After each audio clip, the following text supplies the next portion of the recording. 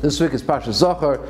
We read the maftir of Zachor Sashrosul Chamalek, the mitzvah of Mechias Amalek, and we read the haftarah of Shmuel and Shaul, which is a continuation of that story, because Shaul HaMelech, when he was king, he just became king, he was supposed to destroy, he was supposed to completely annihilate Agog and Agog, the king of Amalek, and the entire nation of Amalek. And he made a mistake. He made a tragic mistake. It was a fatal mistake. He lost his kingdom because of that. And until the last moment, until Shmuel explained it to him, he didn't even realize. Shmuel came to him and told him, you did something terrible. And he didn't even realize that he did something so terrible. What did he do? He left Agog alive. He saved some of the livestock. Some of them were for karbonis. And Shmuel said, you didn't do what Hashem said. Hashem said to annihilate the entire nation, not to leave anything alive. No person, no animal, nothing should be left alive. Why didn't you do it? And because of that, he lost his kingdom. The Chazal, in analyzing Shaul's behavior, we know that Shaul himself said there's a kal v'chomer. We know that by Egel Arufa, one person is found, a dead person is found in between two cities. We don't know who killed him, so then we make a whole ceremony with the calf, and we kill the calf. And then at that point, at that place, that land is never allowed to be planted, so that everybody will know this is the terrible tragedy happened here. One person died, and Shaul said, "Wow, for one person we make such a big ceremony, and we make such a sign for forever that people should know. So now we're going to destroy a whole nation. We're not even going to show a little bit of Rahmanis, a little bit something."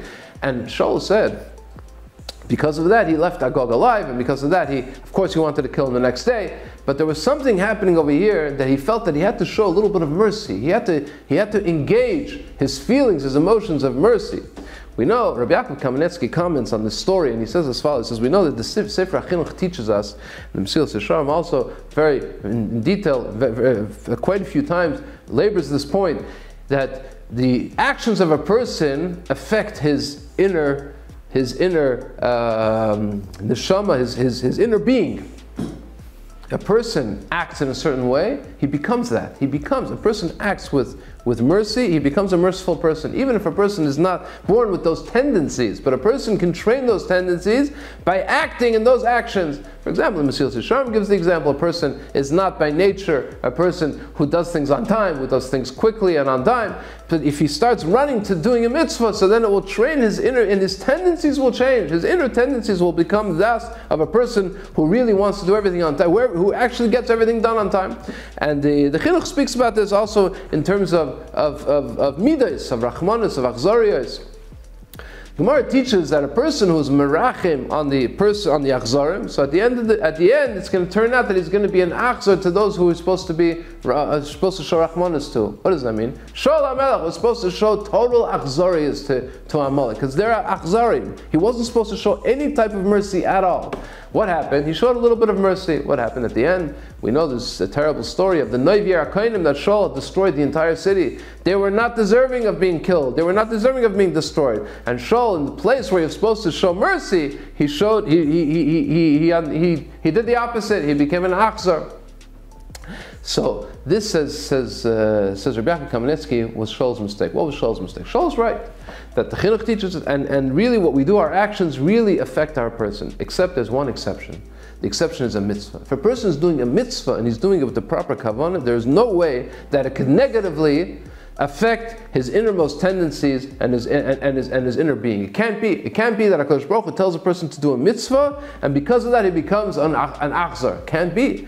If he's a good person and he's doing the mitzvah properly, he will not become an evil person because he killed Amalek. Killing Amalek is a mitzvah. You're supposed to kill Amalek because they're terrible, and it's the symbol of evil in the world, and we're supposed to destroy it completely. And this will not make a person evil by engaging in this actions against Amalek who deserve it, and it's a mitzvah to do it. This will not affect the person at all.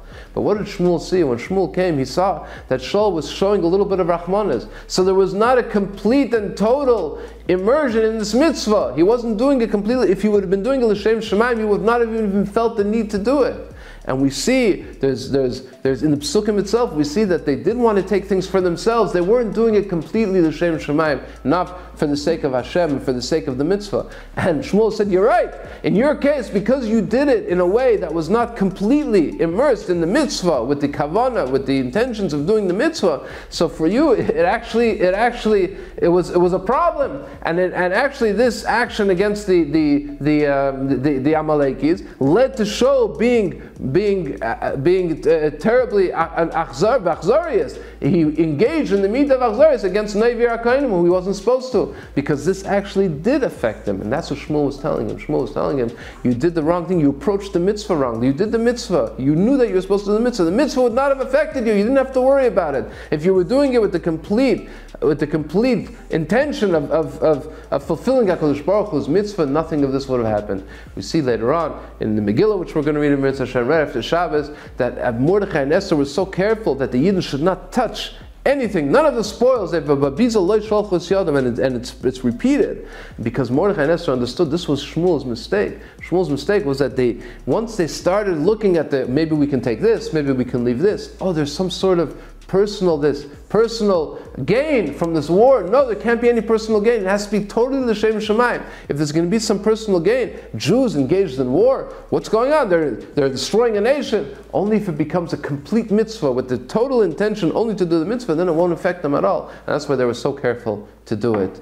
Should all be zeicha to a Freilichem Purim. It should be a time when we see with our own eyes the mechias Amalek, the eradication of evil in this world. We should be zeicha to Yeshuas and Nechamas and a Freilichem Purim for us and for all of Klal Yisrael. Good Shabbos and a Freilichem Purim. Please don't forget to subscribe. You'll get the video every week by subscribing. Put a like. Thank you very much. Good Shabbos.